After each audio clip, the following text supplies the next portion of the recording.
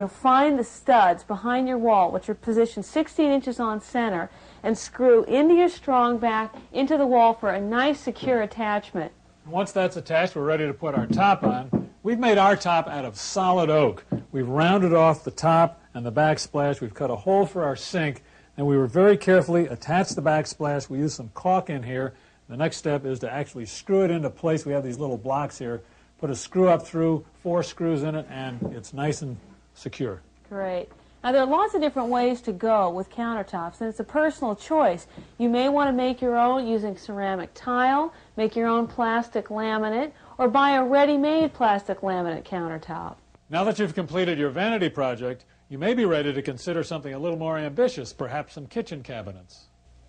You've been able to see that building your own cabinets really isn't as difficult as you might have thought it was. We hope we've given you that extra bit of confidence you need to start your own woodworking projects, including cabinets like these. The basic construction techniques that we showed you for building our bathroom vanity are the same for building this kitchen. See right here, we have a face frame connected to the carcass, and then the doors are solid oak that are butt jointed.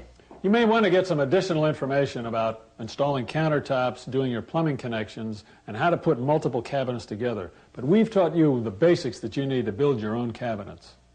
I'm Les Cizik. And I'm Avian Rogers. Thanks for watching.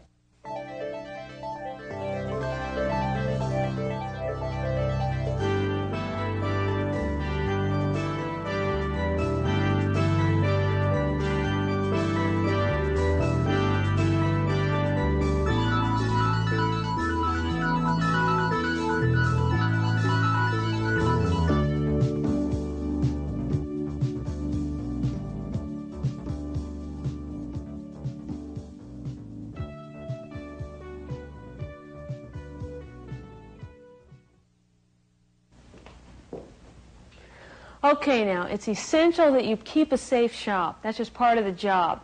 Now, we can't go through every safety guideline for every shop, but let's go through some important safety guidelines. All right, first of all, keep your shop neat and tidy. It's not only good for safety, but it'll do wonders for your sense of organization. Then get yourself ready. See, now I need to remove my watch. If you're wearing a ring or bracelet or necklace, remove those. And don't wear loose-fitting clothes. Wear short sleeves, or if you wear long sleeves, pull them up over your elbows, like I'm doing here. If you've got long hair, tie it back. Now, I don't have much of a problem with that. And wear non-slip footwear.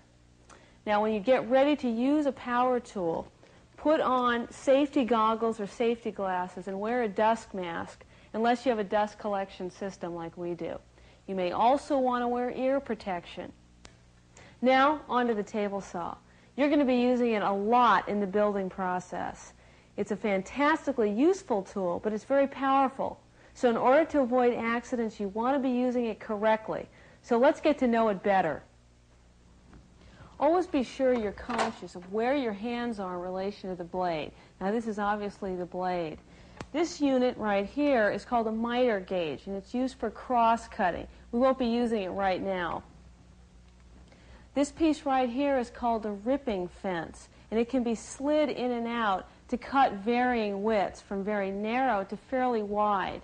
Now, as an example of how we set the ripping fence, we did set it for 14 inches. Now, the way we do that is we measure from the fence over to the inside of the blade.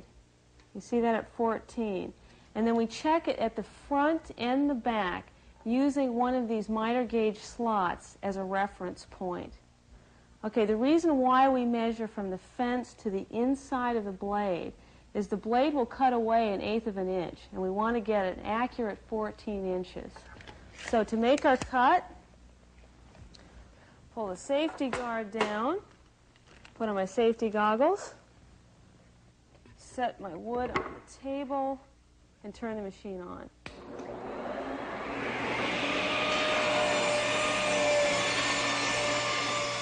Make sure your blade is sharp. If you find that you're having to force your wood through the blade, it probably means it's dull. Now, that can be a safety hazard. And not only that, it can create ugly black marks along the side of your wood, which are difficult to sand away. And it puts an unnecessary strain on the tool's motor. So if you've got a dull blade, have it sharpened. Another thing we want to point out is make sure that you unplug the saw before you change your blades. So I'm going to cross-cut this piece right now.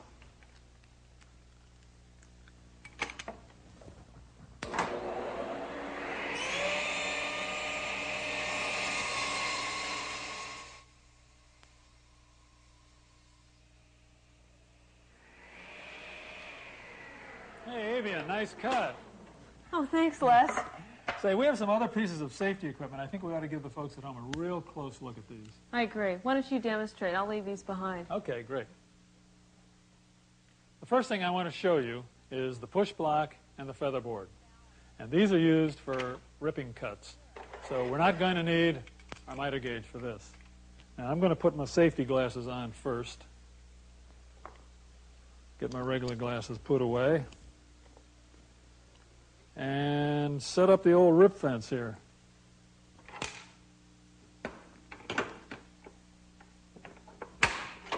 Yep. Now we're going to rip a small amount off this board here. That looks like a good place to set the fence. Lock it down, real easy to use, and we'll set this feather board right in the miter gauge slot. And you can see this has flexible fingers that will put a gentle pressure against this board and hold it real tight against the rip fence, so I don't have to worry about that when I'm making my cut. Slides right in there like that. And I set this up just in front of the blade. I don't want it to be opposite the blade. I want it to be just in front of the blade. Now with the push block, I'm all set to go.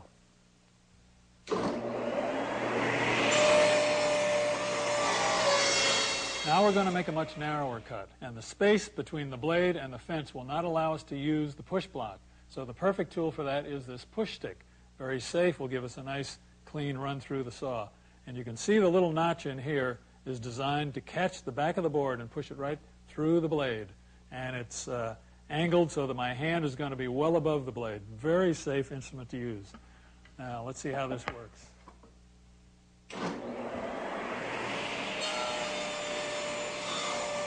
Now let's say we want to cut this piece in half. Obviously, the space between the blade and the fence is going to be too narrow to use the push stick. So how will we do that? The handy-dandy fence straddler. This is a device that slips right over the fence and is designed to catch with this little notch here. It'll catch the back of the board as we push it right along through the fence and through the blade. Now, for this cut, I will need to readjust the fence here. And you can see that we're getting, now the rib fence is very close to the blade. We'll also need to readjust our feather board. Bring that right in close. Tighten it up a little bit.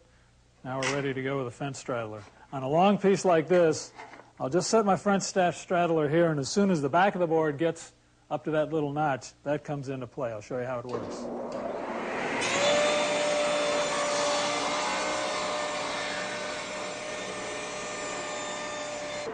Okay, and we're going to wait till the saw blade come to a complete stop before we take this piece of scrap out of there. All right, now, we can't possibly show you every safety consideration there is, but we do want to raise your awareness to safety itself, and I think we've done that. One thing that's essential is that before you operate any piece of power equipment, you read the manufacturer's instructions about safety and how to operate that equipment, and you also use all the safety equipment that the manufacturer supplies. That's absolutely essential. We want you to enjoy your time in the shop, and the best way to do that is to use common sense and follow the manufacturer's instructions.